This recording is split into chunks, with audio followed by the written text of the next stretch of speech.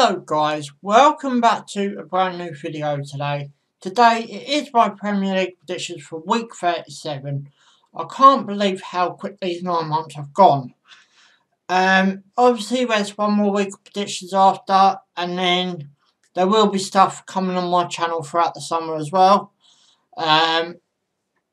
So make sure you're ready for that as well. Don't forget about England in the Nations League. Then you've got the transfers coming into the Premier League, including the promotion clubs. I'd like to say welcome Sheffield United and welcome Norwich to the Premier League. And yet we've got to wait for the playoffs. If you'd like to see me do a prediction on the playoffs, please put it down in the comments below. But anyway guys, you know what to do. Subscribe for more. Thanks for watching and let's go. So the first game I'll kick off with, and I know you can tell it behind me already, is Everton versus Burnley. Both teams are safe. Burnley really did have an upsetting weekend. A goal given to Man City by goal line technology. 29 something millimetres, I believe it was, over the line. It keeps the title race alive. It keeps the league exciting as well. Especially in that top. You got that with Liverpool, and then you got the top four, third and fourth spot between the two clubs. Everton, on the other hand, ain't having a bad season after all. I think they could do a lot more next year. I'm expecting them to have a really good transfer window. So, they really have got up it, I really do think, for next season. But as this game goes, I'm going to call it a draw, and I'm going to call it a 1-1 draw for that one. The next one is Bournemouth versus Spurs. Tottenham losing their first game at their new ground this weekend just gone, and obviously conceding their first goal at their new ground as well. Well done West Ham for doing that. You pushed them aside. I thought West Ham were the better team on the day, to be all honest. A lot of teams are really taking their foot off the gas for this top four spaces, third and fourth spot. And it looks like a lot of teams don't want it. But anyway, I'll get back to that in just a bit. Bournemouth, on the other hand, ain't having a bad season either. Drawing Southampton 3-3 this weekend just gone. A really good 6-goal thriller. But with this one, I'm going to have to give it to Tottenham. And I'm going to call it a 2-1 scoreline for that one. The next one is West Ham versus Southampton. West Ham, as I said, beat Spurs this weekend. Southampton drawing with Bournemouth, as I've already mentioned. Both Southampton are safe now, mathematically as well. But yeah, again, I'm looking for Southampton to have a big season next season as well. But we have to wait and see, obviously, to see what business they do in the window. West Ham probably want to go out on the high, considering I think it's their last away game. There's only one more game to go, and unless you have 2 home games back to back, which is very rare this stage of the season, West Ham want to go out on a high, as I've just said, especially at home, and especially after last season. I'm going to give this one to the Hammers.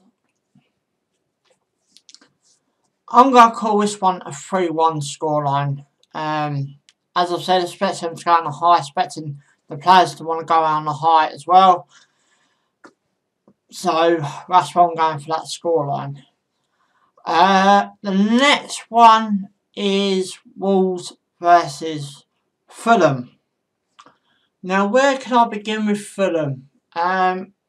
Nothing much to say on Wolves, except they are in that 7th spot competition.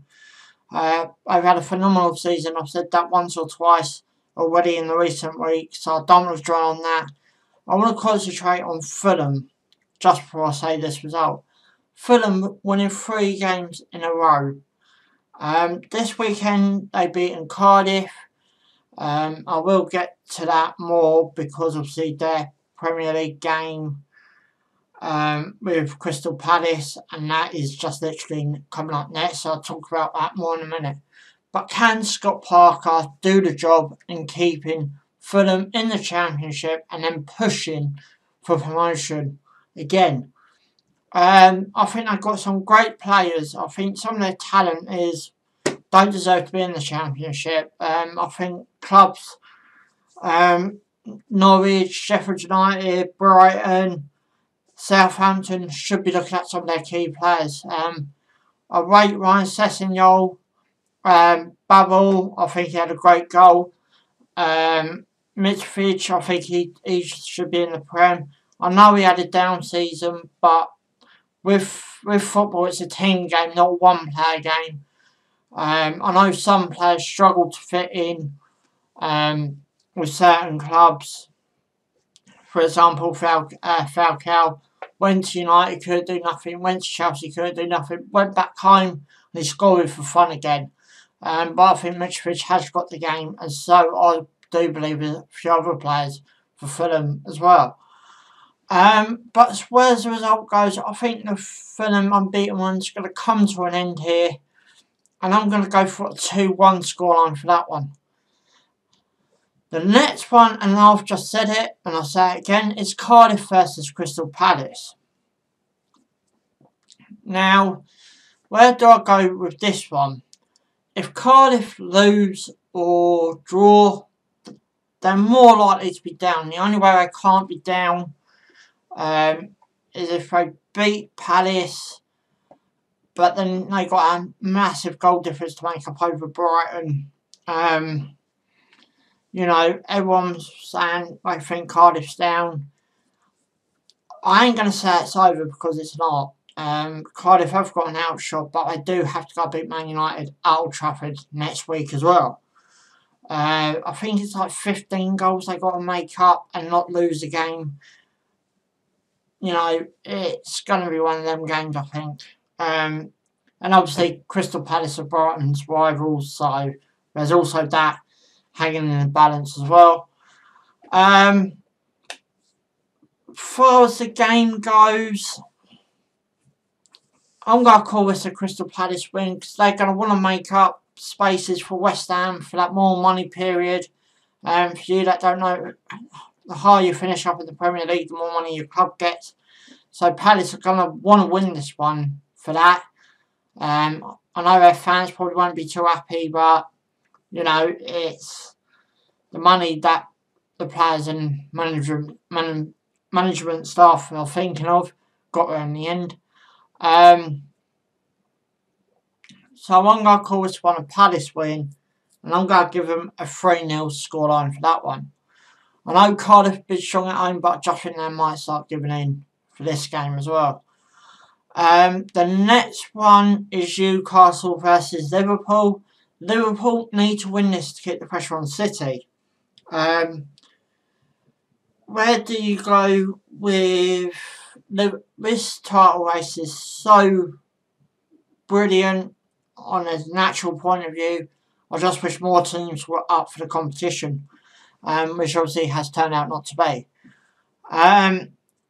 But Newcastle are still in protest of getting their chairman out, as far as I know. Newcastle drew with Brighton this weekend, just gone. Brighton are now 4 points clear of the drop, or 4 points clear of Cardiff, thanks to a Paston Groves goal. And, Newcastle probably could have done a lot better. As I've just said about my bit for Liverpool, so with this one, I'm going to go for a Liverpool win, and I'm going to go for a 3-0 Liverpool win. The next one is Chelsea versus Watford.